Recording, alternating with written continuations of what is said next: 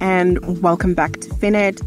In today's video, we'll discuss the modernization of South Africa's value-added tax VAT administrative framework in an easy-to-understand language. Stick around to learn how these changes might affect businesses and taxpayers.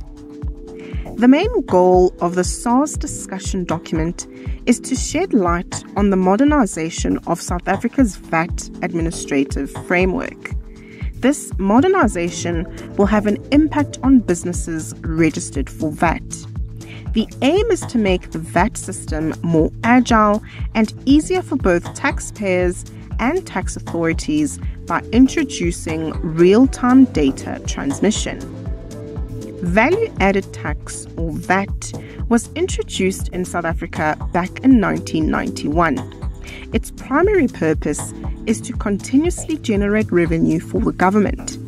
VAT is a self-assessment tax, meaning that taxpayers are responsible for accurately reporting their VAT liabilities. Proper record keeping and documentation are vital for the VAT system to function effectively. Tax invoices play a crucial role in this process as they serve as source documents for VAT deductions and provide an audit trail to ensure compliance.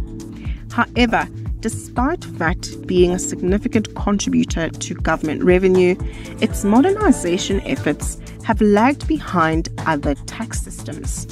This delay has led to revenue losses and prolonged audit processes. South African Revenue Service SARS envisions a smarter and more efficient system.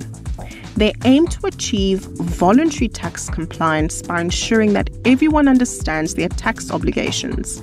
Compliance is easy and cost-effective, and there is credible consequences for non-compliance. The modernization of the VAT system involves several key objectives, including providing clarity and ease of compliance for taxpayers, detecting non-compliance, and building a robust workforce and infrastructure. To achieve these goals, SARS plans to transition to real-time VAT data transmission. This means that VAT data will be sent digitally to SARS almost instantly, improving visibility across the entire supply chain. The modernized VAT return is expected to offer more detailed and real-time information, making it easier for taxpayers to report their VAT obligations accurately. This modernization will align with accounting principles, improving data management, analysis, and reconciliation. SARS acknowledges that the transition to this modern VAT system will be gradual. It will begin with large vendors who already use technology-based accounting systems for VAT reporting. Smaller businesses will be given ample time, awareness, and education to adapt to the changes.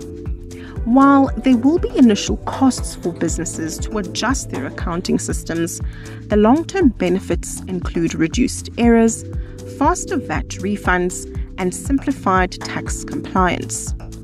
The modernization of South Africa's VAT system aims to do the following. Number 1, speed up VAT refunds. Number 2, reduce inaccurate VAT returns. 3, making updating taxpayer information much simpler. Decrease the need for manual verification and audits. Free up resources for more targeted verifications.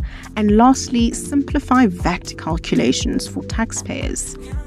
To implement these changes, legislative amendments will be necessary. These amendments will outline mandatory requirements for the modern VAT return, identify the categories of vendors subject to digital data transmission, and introduce penalties for non-compliance. SARS is actively seeking input from all stakeholders, including businesses, software developers, and the public. Your contributions and comments are essential as part of the consultation process. Please feel free to email your feedback to policycomments@sars.gov.za by the 31st of October 2023. The modernization of South Africa's VAT system aims to streamline and simplify VAT processes for everyone involved. We hope this video has provided you with a clear understanding of the changes highlighted in the SARs discussion paper. If you found this video informative, please give it a thumbs up and consider subscribing to our channel for more updates on tax and finance related topics. Thank you for watching, and we'll see you in the next video.